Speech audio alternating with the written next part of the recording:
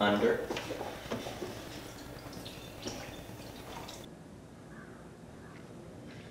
All the dimensions for this project were in this field book. Whoops. Let's get to work.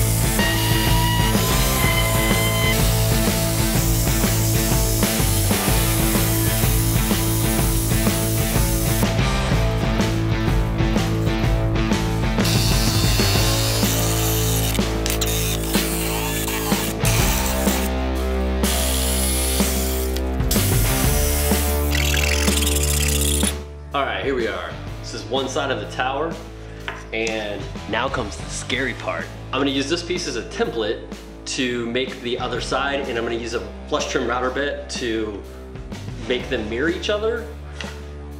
And I've never used a flush trim router bit, and I'm scared.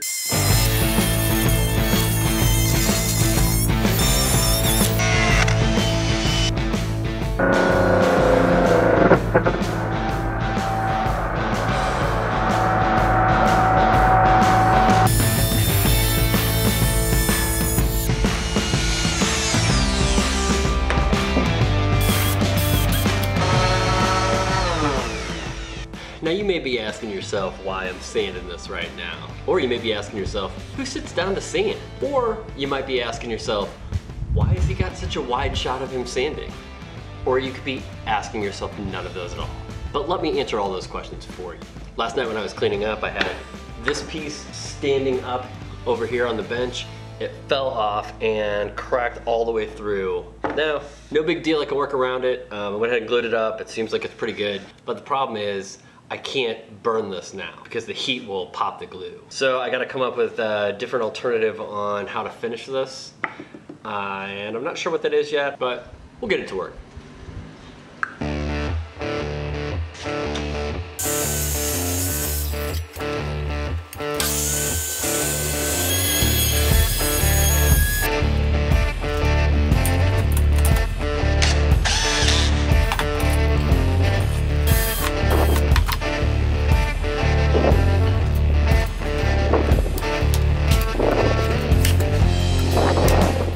It is moment of truth time. This has been sanded, and now it's time to burn it. I know I said I wasn't gonna burn it, but I can't help myself.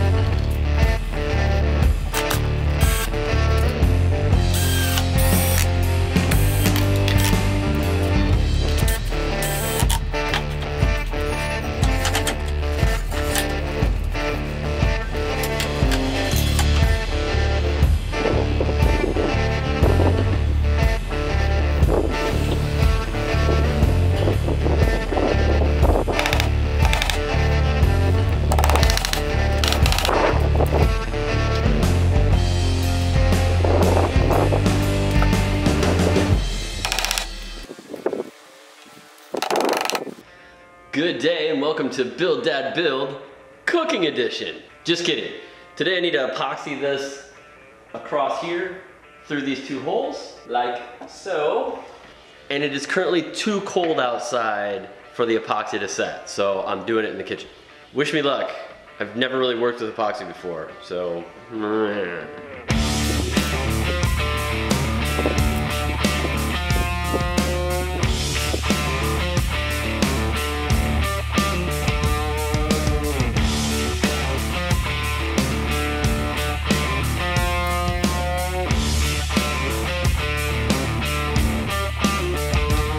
Hope that holds.